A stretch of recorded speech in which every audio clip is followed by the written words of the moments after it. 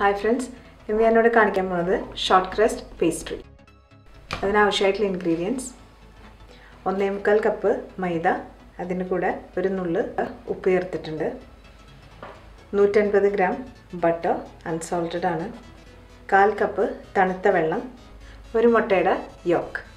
ആദ്യമായിട്ട് നമുക്കൊരു ഫുഡ് പ്രോസസ്സറിലേക്ക് എടുത്തു വെച്ചിട്ടുള്ള മൈദ, തണുത്ത ബട്ടർ,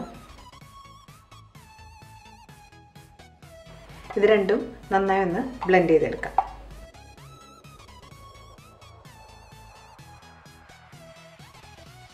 ഇതിപ്പോൾ നന്നായി ബ്ലെൻഡ് ആയിട്ടുണ്ട്. ഇനി ഇതിലേക്ക് നമ്മൾ എടുത്തു വെച്ചിട്ടുള്ള മുട്ടയുടെ യോക്ക്,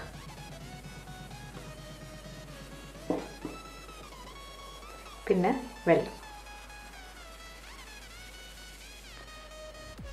വെള്ളം നമ്മൾ കുറേശ്ശെ ആഡ് ചെയ്യുന്നുള്ളൂ. ഇത് ചേർത്ത് നന്നായി ഒന്നുകൂടി ബ്ലെൻഡ് ചെയ്തെടുക്കാം.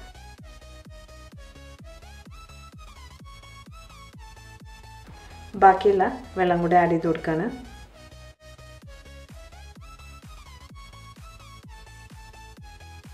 നമ്മുടെ മാവ് നല്ല സ്മൂത്തായിട്ട് കുഴച്ചെടുത്തിട്ടുണ്ട്.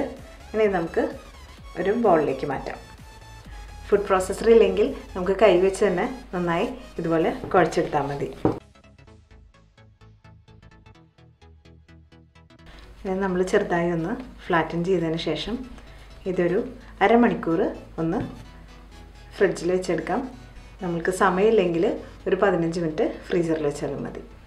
അരമണിക്കൂറിന് ശേഷം നമ്മുടെ പേസ്ട്രി ഞാൻ ഫ്രിഡ്ജിൽ നിന്ന് എടുത്തു. ഇനി നമുക്ക് ഒന്ന് പരത്തിയെടുക്കാം. കുറച്ച് മൈദ തൂവിയിട്ട് നമുക്കിതൊന്ന് പരത്തിയെടുക്കാം.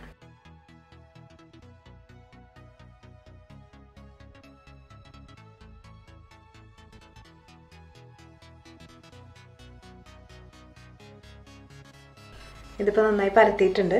ഇനി നമുക്ക് നമ്മുടെ പൈ ട്രേയിലേക്ക് മാറ്റാം.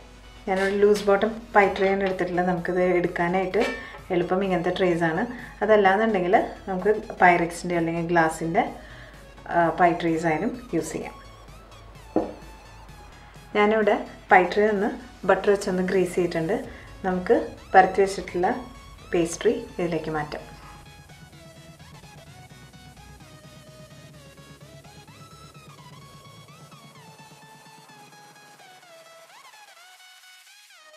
നന്നായി പ്രസ് ചെയ്ത് എഡ്ജസ് എല്ലാം നന്നായി ഒന്ന് പ്രസ് ചെയ്ത് കൊടുക്കാം. എക്സസ് ആയിട്ടുള്ള മാവ് നമുക്കൊന്ന് കട്ട് ചെയ്തെടുക്കാം.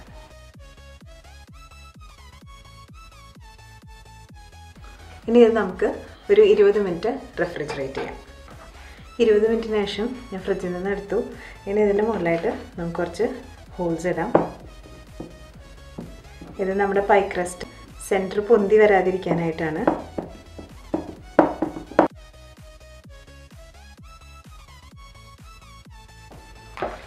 ഇനി ഇത് നമ്മൾ 180 ഡിഗ്രീസിൽ ഒരു 20 മിനിറ്റ് ബേക്ക് ചെയ്തെടുക്കാം.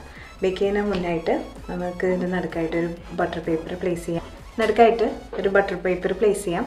ഇനി ഇതിൻ്റെ നടുഭാഗം പൊന്തി വരാതിരിക്കാനായിട്ട് നമുക്ക് ഇതിൻ്റെ നടുക്ക് എന്തെങ്കിലും വെയിറ്റ് ഉള്ളത് വെച്ച് കൊടുക്കാം. അതിനായിട്ട് ഞാനിവിടെ കുറച്ച് കടലയാണ് എടുത്തിട്ടുള്ളത്.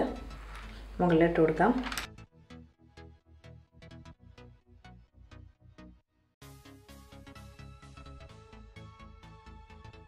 നമ്മളിങ്ങനെ ഉപയോഗിക്കുന്ന കടല പിന്നെ ബേക്കിങ്ങിനായിട്ട് മാറ്റി വെച്ചാൽ മതി. ഇനി നമുക്കൊരു 180 ഡിഗ്രീസിൽ 20 മിനിറ്റ് ബേക്ക് ചെയ്തെടുക്കാം. നമ്മുടെ ഷോർട്ട് ക്രസ്റ്റ് പേസ്ട്രി ഇവിടെ തയ്യാറായി കഴിഞ്ഞു. നമുക്കിതൊന്ന് അൺമോൾഡ് ചെയ്യാം.